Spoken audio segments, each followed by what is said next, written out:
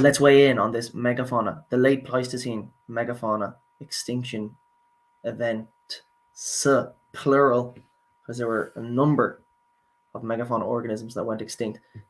We're going to consider the evidence, because that's what we do. And note to self that whenever there's new evidence, then we reconsider everything. We reconsider the conclusion that we arrive at in light of that new evidence. But as far as I know, here's how it is. Here's the overview of what we're going to go through. The mega size of the megafauna down here in the bottom left. Why were they so huge? Oh, it clicked into it by itself, of its own accord. Let's just go into it. So, mega size. Why were megafauna so massive? The first reason is Bergmann's rule. It's a biogeographic rule. Pretty much a rule that informs ecologists and how they think. What is Bergmann's rule? It is simply put, the bigger an organism is, the more heat it can conserve, because the less surface area per unit volume of organism it has exposed to the cold external conditions. Was that simple? I think that was simple. Bergmann's rule. Done. Second reason megafauna were so mega was to avoid being eaten by other organisms.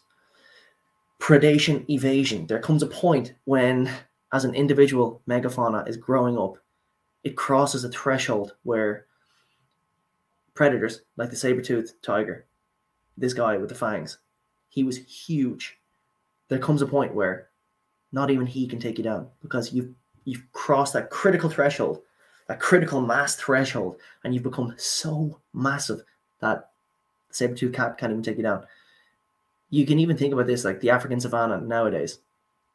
A pride of lions who tries to take down a bull elephant, they'd want to be fairly bold and they'd want to be fairly starving, because the risk to reward is very heavily weighted in the risk direction. A bull elephant, that guy is huge. Let's go in for the two competing hypotheses. There are two fighters in the ring. Who are they? First fighter, please. Overchill. This, simply put, is there came a point during the megafauna reign over the globe where the climate became unusually cold, and this wiped the megafauna out. That's the gist of it. What's the gist of overkill? The second fighter in the ring. Humans are the main driver of the late Pleistocene megafauna extinctions. That's the gist of overkill. Okay, so we've gone through the evidence, or the reason why megafauna are so huge, the two competing hypotheses, the two fighters in the ring. Let's piece the puzzle together now. Mega size to withstand cold and to evade predation. But the two fighters in the ring, to withstand cold, overchill. If megafauna grew to such massive size, specifically to deal with the cold, overchill doesn't really make sense. And to evade predation, you're trying to tell me they were predated upon, overly predated upon. That's what the overkill hypothesis is. But they evolved massive size, also specifically to avoid being consumed by other organisms. So that doesn't make sense. However, humans are a different beast. We are a uniquely unique species in that we have taken cultural evolution to the extreme. And so the megafauna may have evolved genetic means to avoid predation, their massive size. But humans, because they're genetically limited, they overcome those genetic limitations through cultural means and technological innovations. So what humans do is make spears to throw at these massive beasts. And these massive beasts were behaviorally defenseless against humans. Humans would have encountered these massive beasts in, say, the Americas, where when humans first crossed the Bering Strait into the Americas, megafauna never saw a human before. So they didn't think it was a threat. So, oh God, the humans just stood there darting them with spears and just taking them out. And why wouldn't they? Megafauna were such a bounty. If you could take them down, they're so huge, they're so full of calories that for our starving hunter-gatherers, our starving hunter-gatherer ancestors, they will have only been too happy to take down the megafauna and consume them as a means to survive. There's that asymmetry in hunting power, because the megafauna are limited to genetic means of evolution, whereas humans sort of have risen above the genetic fray and can take advantage of cultural evolution, which is far faster, way faster. So the megafauna, they just hadn't a hope. So now let's summarize.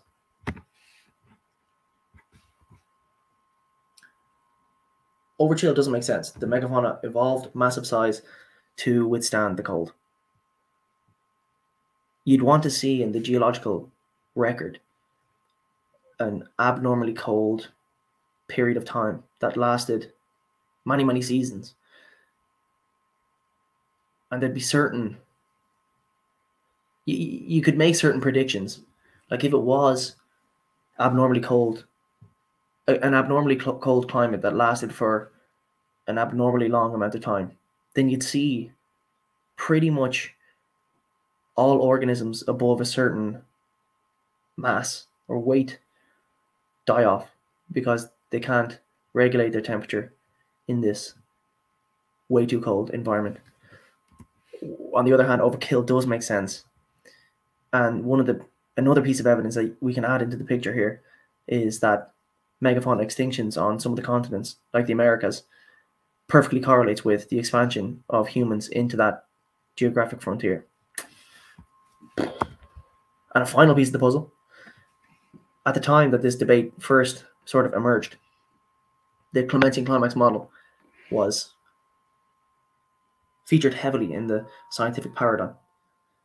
And in that model, biological organisms don't play as big a role in determining vegetation composition as do geological forces like earthquakes and volcanoes, and even wildfires.